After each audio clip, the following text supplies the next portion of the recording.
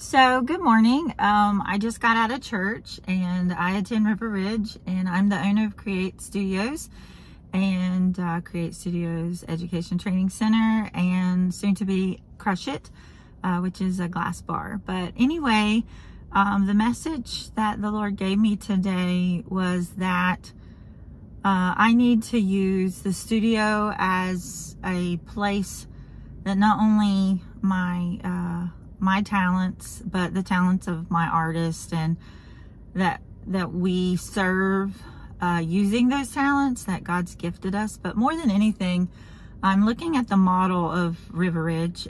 We do a dollar club every month. We put in $1 and it goes towards either a community or a business or just a ministry that someone has the Lord has led them to do. And so, you know, the word I received this morning basically was that Create Studios needs to be giving back to community, to individuals who are serving the Lord with their gifts and talents, and to empower them monetarily as well as through prayer, that we give back. So I'm going to talk to my team of artists and talk to them about how we as a team of artists that work at Create, using our gifts and talents, because Create is more than just an art studio.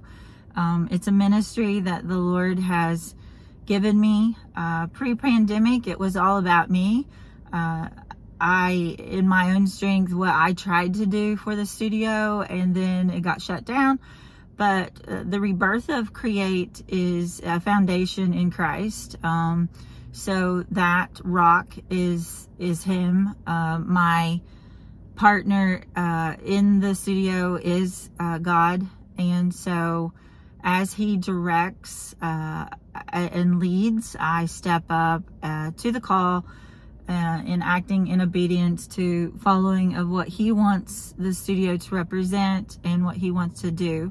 So far, the word that I've received from him is the fact that the studio needs to be a lighthouse in the community. And as we, that's how like the Education Training Center came to play, which will be opening soon. We're already running some nonprofits through there, as well as individuals who have written books, and you know, just platforms of like Shield is coming in to talk about abuse. We have, you know, Hope, which is also Stamping with Hope, but she's gonna do a suicide awareness and prevention workshop. So, you know, with that training center comes education. You know, Free My People is all about empowering, and the word God's given me is through knowledge and education. We can't change what we don't know. And so when we know and we are aware, we can no longer turn our heads on it. And so like that is a big part of the training center, is to empower people in visions that God has given them, that you do not have to have a title or a degree to be validated as worthy. If God calls, he equips, and he will complete that mission in you. So, you know, it can be the average Joe. It doesn't have to be like those people with the titles behind them. Sometimes a college degree does not necessarily give you the knowledge that you need to be impactful and powerful. But like when you've walked through things in life and you've overcome them and risen from them, there comes a knowledge of life experience, of God's wonder-working power, where he's a way maker, where he makes a way where there was no way. And, you know, God trumps trauma. And so I really want the studio to become a lighthouse in the community. I hate videos. I don't like hearing my own voice. I don't like seeing myself on camera. But today I got the word was to make this video I'm the owner. And it's kind of like what he's shown me is I'm the composer. I am composing. I mean, he's the ultimate composer and the conductor, but like the vision he's given me in my head is like, Karen, you're the composer. You're going to assemble this team through listening to me, and they will be the conductors to conduct what is necessary that I want to happen to the community and through the studio. And so my greatest joy is not from so much teaching each craft, but it's empowering other people to go out and be the hands and the feet of Jesus, like to train them, to teach them so that they can go spread the joy through art. And so Create is now like, it's a ministry in which you are creating hope and creating community, creating peace, creating transformation, creating wholeness. So it's more than just creating art. It's using art as therapy. It's also about growth mentality.